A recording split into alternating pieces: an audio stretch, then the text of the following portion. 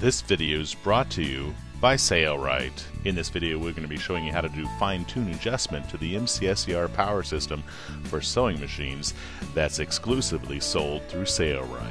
I'm Matt Grant from Sailrite, and what we're looking at is the MCSCR Control Box, and I want to show you how to make pot adjustments to the control box in order to adjust the feel of your foot pedal and the power and responsiveness of the motor. On the control box there are 4 screws. Oops. Now there are 3 screws. No, I'll find it. 4 screws. There's 1, 2, 3, 4 that must be removed.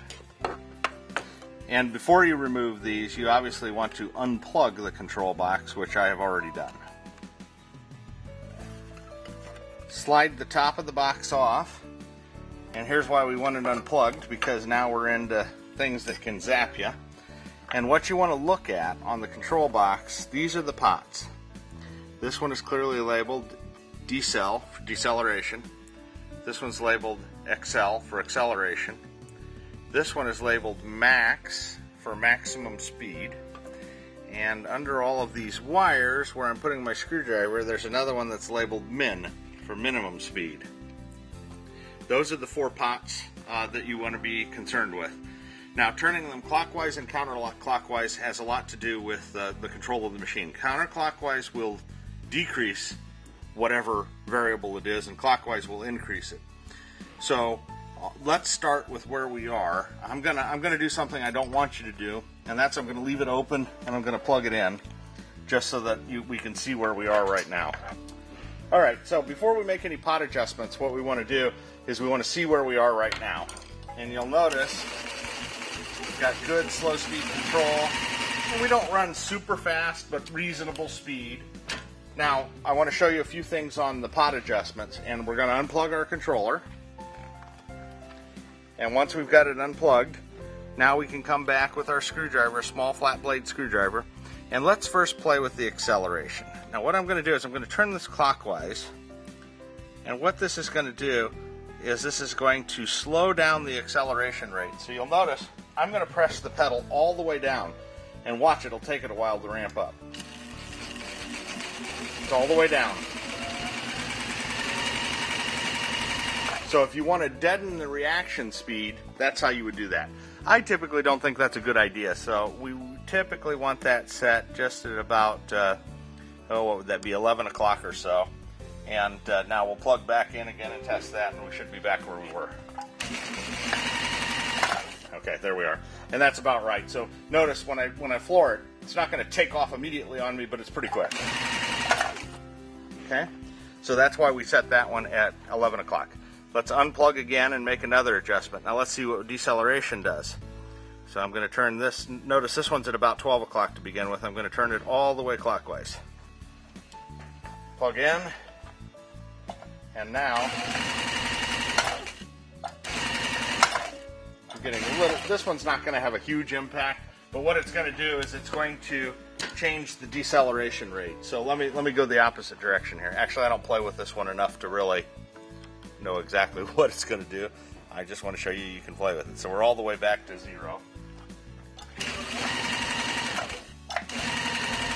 Alright, that one I don't even think is going to be noticeable during sewing.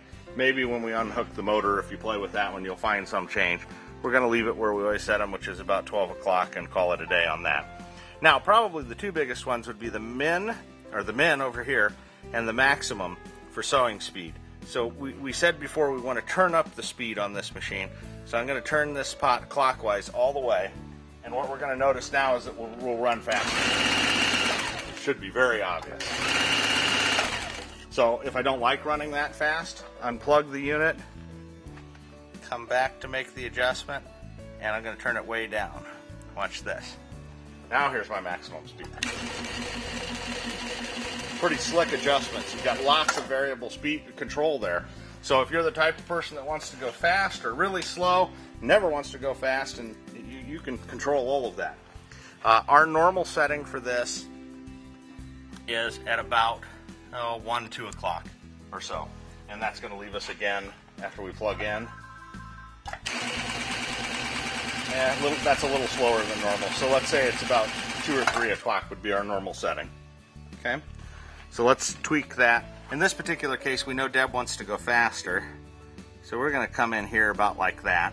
Okay, and let me just plug in and check. That looks good. Now, if I want the minimum speed to be really slow, this is your fine tuning for how slow you can go. You turn it counterclockwise. Now we've got it turned all the way counterclockwise, which is what I recommend. By doing that, that's what gives us that. I'm going to lift up the foot control so I can really fine tune adjust it. That's what gives us that ability to, just very slowly get the slow speed control out of the foot pedal. Now, if it jumps on you, remember that accelerate is making a difference there too. So if you really want to fine tune the slow speed control, what you need to think in terms of is also setting the maximum speed a bit slower. So if I unplug it, turn the maximum down quite a bit, and then also leave the minimum down all the way. Now when I plug in, I can really get that foot control to do very fine slow speed sewing, but I lose a little bit in the top end speed. For our particular application, I can't really imagine why you'd want to change the min from anything less than or more than all the way counterclockwise. Turning that up just will deaden your slow speed startup. Plug it in and watch what we get. So I can't get that creeper slow speed anymore because my min's no longer where it should be. Now if I unplug, come back, and go all the way back to counterclockwise all the way, now I'm back to, after we plug in, okay.